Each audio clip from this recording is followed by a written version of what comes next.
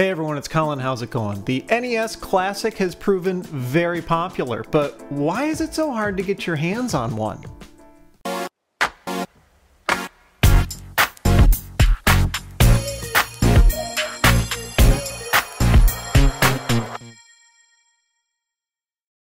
So this is the morning of the launch of the NES Classic. I got up very early and managed to score one at the store. You can consider this kind of a little extra bonus podcast episode. I just wanted to spend a couple of minutes talking about this guy and its availability, or rather lack of availability. To tell you the story really quickly, I got up very early and managed to get to a store right as it opened at 6 a.m. to pick one of them up.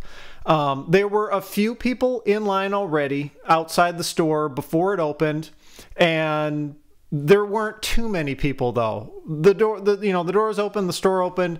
Everyone kind of walked in casually. There wasn't any sort of mad dash, and we all got back to the electronics counter.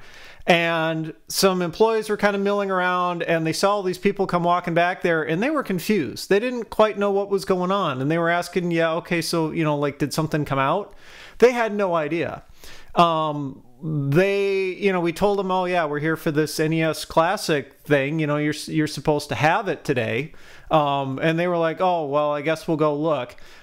Total confusion ensued. They had to go find a manager. The manager had to go to the back, dig around for the box of the NES Classics. Came back out after about 15 minutes with this box, and he said, yeah, it looks like we only got 6. They only got 6 NES Classics on launch day for the entire store. We had all kind of casually lined up at the counter at that point, the checkout counter. And thankfully, I was the last one of, the 6. I was the 6th person in line. He did mention, let's just kind of be nice and only do 1 per person, instead of, letting the first person in line buy all 6. So I managed to score basically the last one that store got on launch day. And that seems to be a common story that I've been hearing from other people and from other chains as well. I know somebody who works at a GameStop, and he said even they didn't know how many that they were going to get, but it sounded like single digits. It sounds like that's probably the case for a lot of other retail chains too, is that they got a very small number of these. And that leads to the question of why. Why is availability on something so simple like this limited? And I think there's a couple of reasons.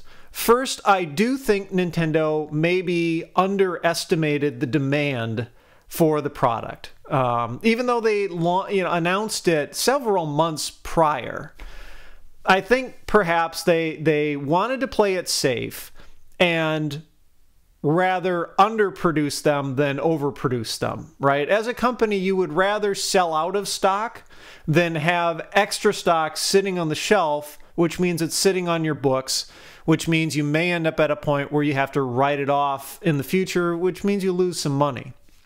So part of me thinks, considering the kind of financial straits that Nintendo is in, they wanted to play it safe and at least sell everything they produced so that they didn't end up making things worse for themselves. The other thing I think, and this is probably a little bit bigger, is there's a marketing angle to having supplies be limited. And it kind of plays on the psychology of people and their desire for a thing. The limiting product and artificial scarcity is actually fairly common.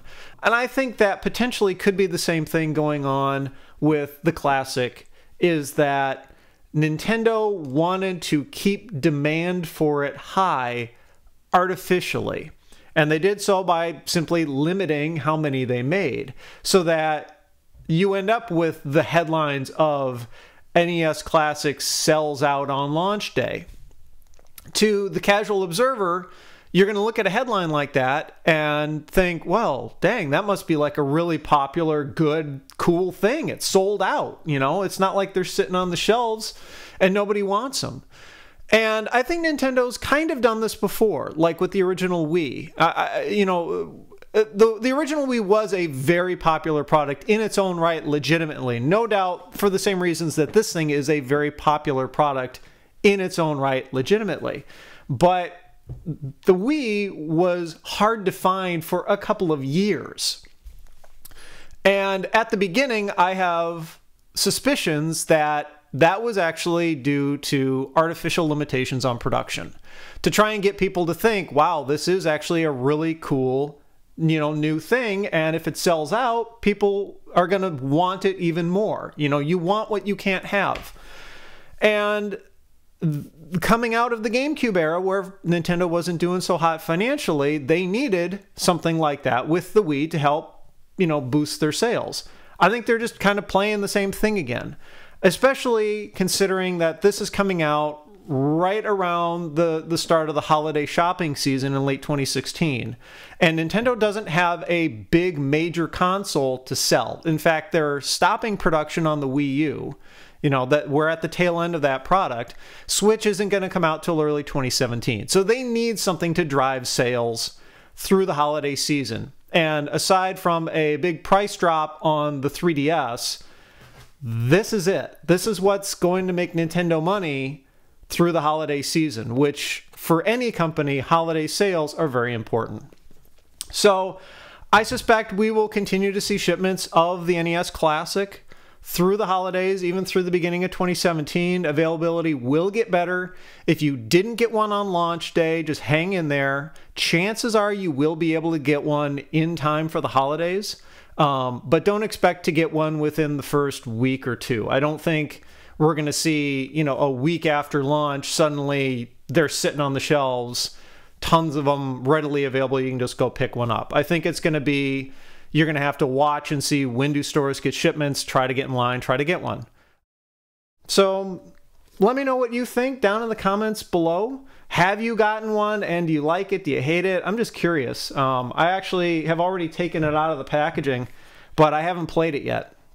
Like, I'm literally shooting this about an hour and a half after managing to get it from the store. So I still have yet to hook it up. But let me know what you think. And if you like the video, I'd appreciate a thumbs up. Be sure to subscribe if you haven't already. Follow me Twitter and Instagram at thisdoesnotcomp. And as always, thanks for watching.